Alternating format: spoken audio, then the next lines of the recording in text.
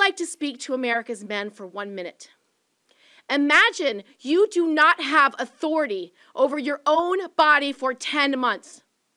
Imagine if that decision-making would not be taken away, even if you would die in childbirth, even if you couldn't decide who you were having children with, even if you couldn't decide when you were having that child.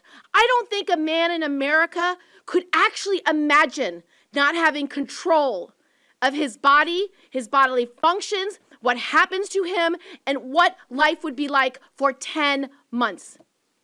It is an outrage that we have 5 justices on the Supreme Court who lied in their confirmation hearings in order to be confirmed.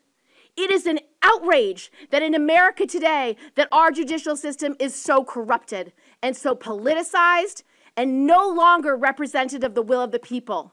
5 justices said they respect precedents. 5 said that Roe v. Wade was established precedents. 5 said they would never undermine established precedent.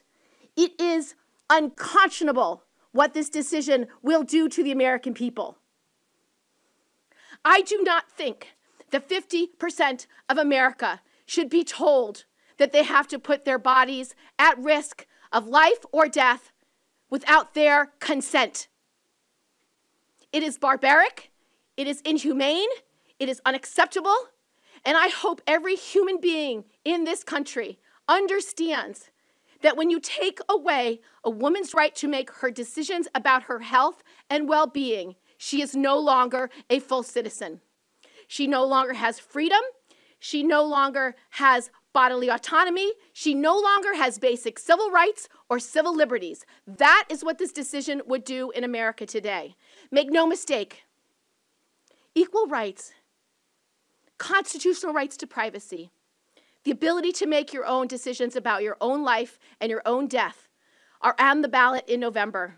I hope there is no one who's confused about this.